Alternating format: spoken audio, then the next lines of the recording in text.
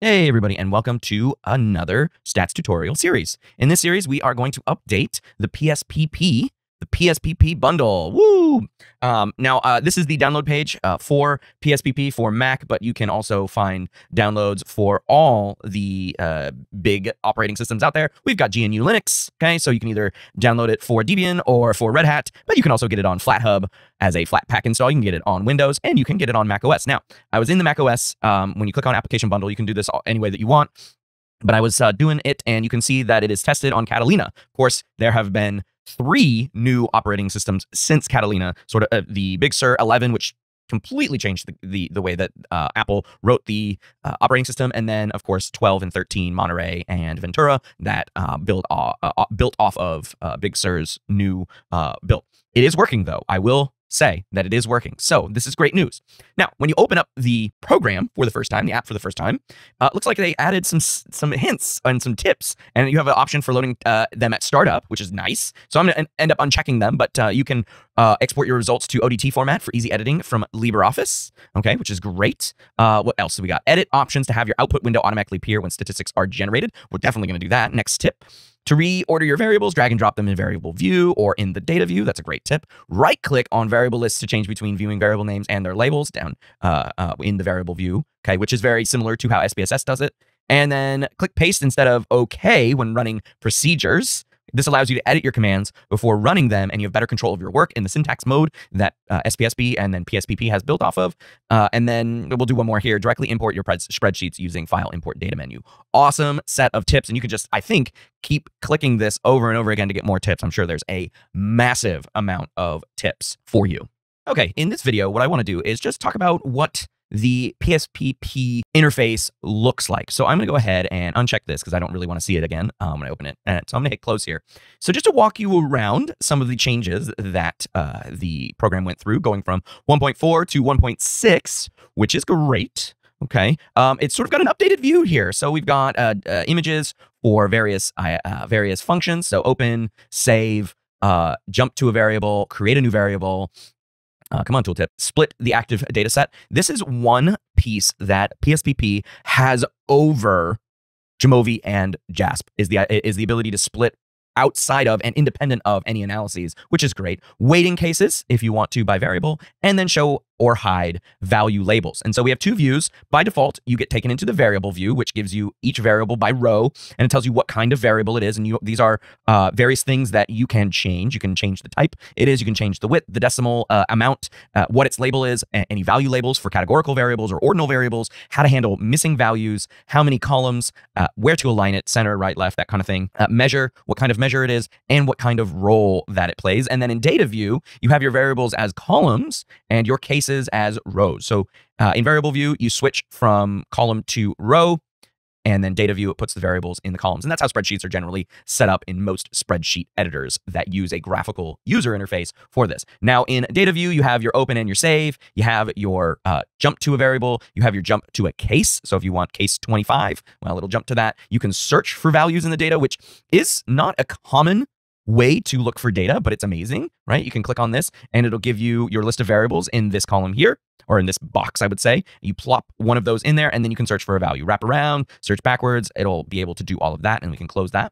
So let's jump to case. Create new variable at current position. So if you've got one of your variables selected, these are all sort of grayed out here, so I can't really do much here until I open up some data.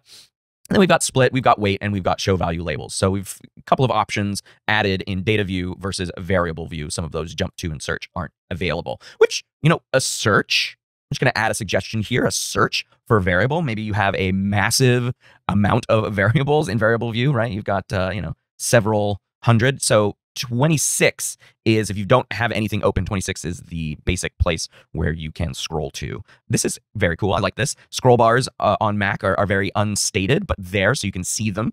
But then hovering over them, they get bigger, so you can then just drag them back and forth.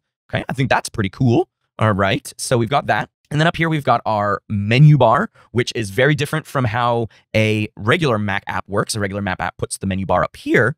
But in this case, since this menu is fully contained within the app and there is no additional ways that that at least Mac can use the program, it's going to be contained within here, right? So we've got Windows and Help here as opposed to Windows and Help up here. And it's going to keep showing me the stats when I hover over there. So we've got File. When you click on that, you've got your normal file stuff, New, Open, or the import function, which we'll explore in another video. Save and Save As. You can rename a data set. You can display the data file information, so working file or external file recently used.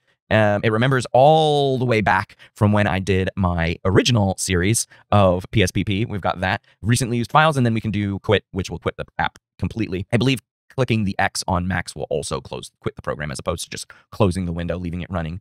Edit will give us our copy, cut, paste, clear, some edit our in-app options, right? So one of the things it said was to show the output as soon as there is output available. So we'll go into that in another video. View. So how do you want to view it? So do you want to view the status bar, which is down here, which will tell you what is happening with your analyses. Okay. Font. You can change the font. You can have your grid lines in the app itself. Data and variable view. And of course, this is a radio button, so you can only look at one view at a time. Data, not transform. Okay, there we go. We can sort cases, and these dots here that you can see will bring up different dialog boxes. We can transpose, we can aggregate, which is nice, or aggregate, depending on how you want to say that. We can split the file. Again, this is an amazing ability that SPSS has when you're dealing with a lot of cases, but you want to only use one, I don't know, gender maybe, let's say you want to just have only men, and you only want to run analyses with men versus any other gender. So that split file is amazing. You could also select cases. So you can use a random amount of, let's say you have 1,000 cases, but you only want to run analyses on 500. So you can randomly select 500 cases. That's awesome. Here's that weight cases, the scale button there. So you can then weight cases, again, using a variable to weight cases versus other variables. Transform, we can compute, we can count, we can rank, we can automatically recode. We can recode into the same variable, although I will say I dislike changing raw variables themselves, so I'll usually just recode into different variables. This is like if you needed to do a reverse code on a few items of a scale because they were worded in the opposite way. And then you can run any pending transformations. So in the compute, count, rank, and automatic recode, you can queue them, okay? And they can be pending, and you just hit this button, and it will run all of them, which is really cool. Descriptive statistics under Analyze. So we've got all of our Analyze. So as opposed to previous videos on my channel with JASP, Jamovi, and other things, this is just you run it from a single an Analyze menu. I kept wanting to say analysis, analyze, and so you can see here all of the ones that we can do in PSPP out of the gate. Okay, there's no additional add-ons like JASP and Jamovi, but we can use descriptive statistics, which includes crosstabs here for your chi-square. Additional things in Explore, but frequencies and descriptives. So frequencies are for categorical. So I know in JASP and Jamovi, these two things are combined, and you can run all of your categorical and continuous variables in the same module. These are different modules here.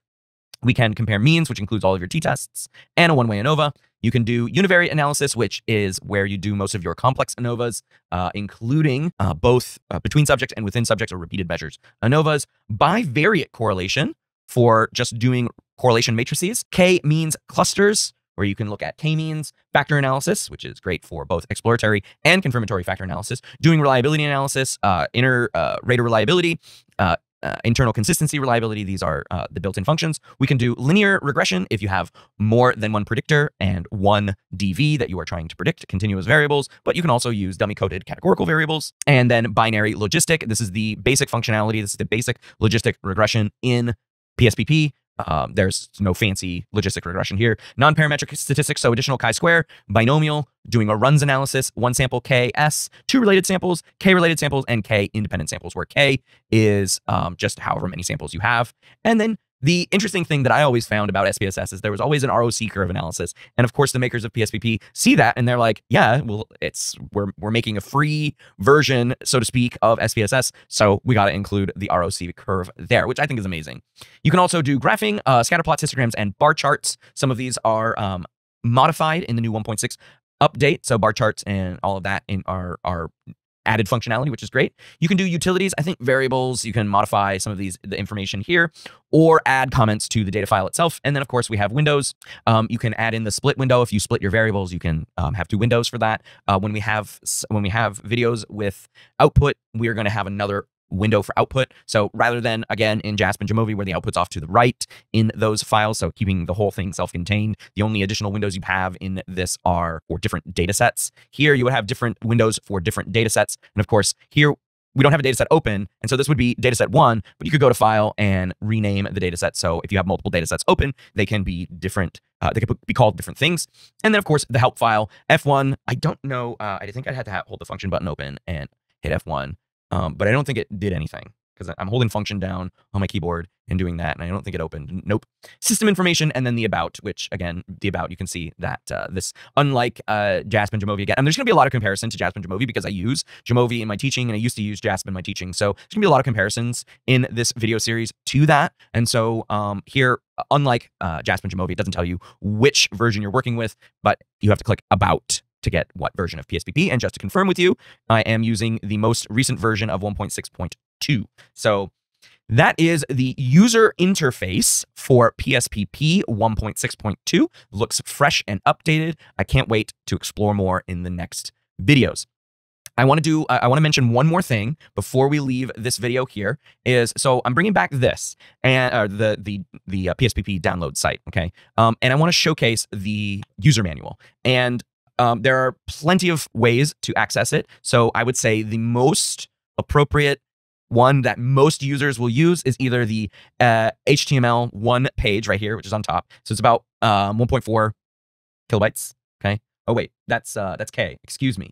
So it is 1.4 megabytes. I think is what that's, something like that, or the 1.4 megabytes PDF file. Okay, which is down here. I think those are the most appropriate ones, but you can get rid of all of the screenshots and stuff if you just want to do the ASCII text here. You can download that. You can see it's half the size, okay? Or you can download an HTML compressed. I think every person who's probably watching this YouTube video can handle the HTML all on one page.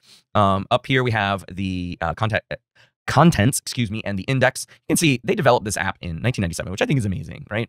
And you can just scroll. This is the table of contents, and you can just, it's endless scrolling. Now, I think one possible reason why you wouldn't want to do this is because look how big this is. That'd be one possible reason. So let me show you the PDF file. It's going to open it in my viewer here. I've got Adobe, okay? We're going to close that. And then here we go. And this is a linked, oh wait, no, it's not. I thought it was going to be linked. Well, that's no good. Well, at least they did update it for 1.6.2. That's nice. So we've got that. But so you can scroll through that. But the other HTML page is one page per node, essentially. So how do you delete variables? Well, then you click on that link and it'll take you to that. And then you can click back and do that, and then go to temporary and do all that, and do Kendall, the Kruskal-Wallis test, right? And this gives you not only what the test is and how you actually do it, but it gives you the code for, or the syntax language for doing that. And you can either go next or go back to contents or hit back, which I think is a really cool idea. So that's how you use broadly PSPP. Stay tuned for the next videos where we go through each of these big ideas. I'm not going to go through the entire contents. That would just be absolutely way too long of a series, even though I've been, doing Jamovi and JASP for a couple of years now. I like to keep my PSPP series tight, okay? So stay tuned for the next ones. I will see you then. Please leave your comments, suggestions, and feedback down below, including questions on how to do things. I love answering that stuff. See you in the next video. Thanks for watching.